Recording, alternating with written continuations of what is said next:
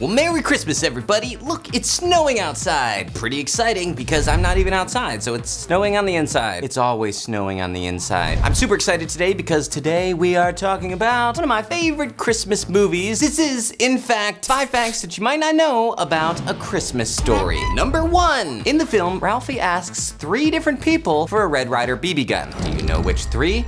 His mother, his teacher, and Santa Claus. All 3 of which tell him, shoot your eye out. You'll shoot your eye out. You'll shoot your eye out. And then also, I guess in his dream, he tells a few people, but those don't count. Ralphie does end up getting his coveted Red Ryder BB gun for Christmas, but it was from his father. How did he know? He knows.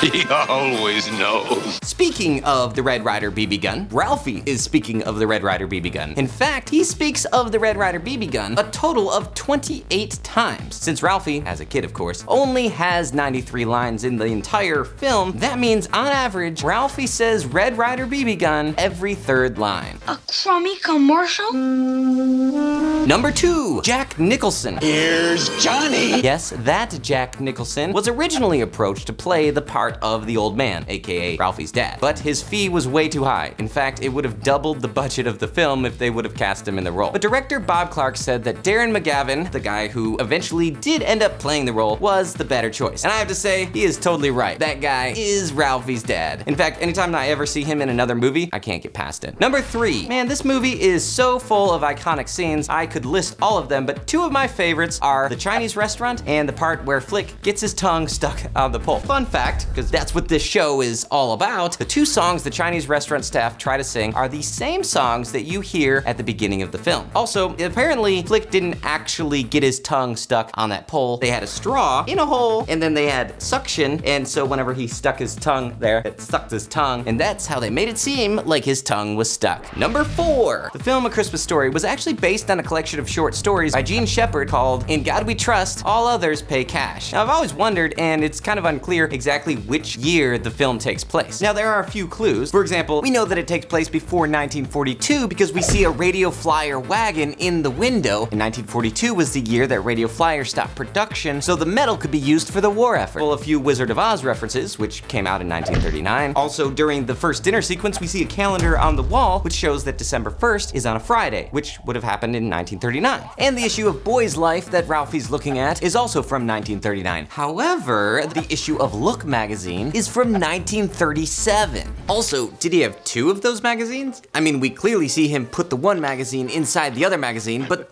then here it is on the bed. However, the reference to the football game between the Green Bay Packers and Chicago Bears happened in 1941. The game, it's from May 1941. I know because I was there. But to be honest, none of this really matters. My theory is that a lot of evidence seems to suggest that this film plays more as a memory of an older man looking back at his childhood, in that he's unable to decipher which events happened during which year, but more focuses on the significance of that event for him at the time. We see Ralphie's dad whenever he's at his angriest, in very emotional moments for Ralphie, but yet clearly this man is a very compassionate, caring person because he's the one who knows exactly what his son wants for Christmas. And this film, I think, depicts it perfectly, which is why it's one of my favorite films. I know that's not a fact, it's just something cool that I've thought about. So let's move on to number 5. The main character, Ralphie, 12 years old at the time, was played by Peter Billingsley. While Billingsley would continue to act, he would also build a lofty career behind the scenes, directing, producing, and writing. And you may have seen him and didn't realize it. He has a small cameo in another Christmas favorite, Elf. You may have also seen a cameo of him in a little film known as Iron Man. Well, I'm sorry.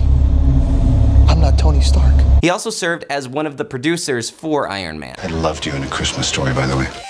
Thanks so much for joining me for this episode of Movie Facts. Hope you all have a very Merry Christmas and a Happy New Year, because I'm not gonna be back doing another Movie Facts until after the new year starts, because I'm gonna go on vacation, kind of. If you like this Christmas Movie Facts episode, then you might like my Christmas movie review of Kirk Cameron's film, Saving Christmas, on my other channel, youtube.com/saygoodnightkevin. Some people have even said that they like the review more than the movie, if you can believe it. I'll see you guys next year when I'm gonna be bringing you all kinds of cool facts about all kinds of cool movies. Thanks for watching. I'll talk to you guys later. Until then, I'm Kevin, and those are the facts.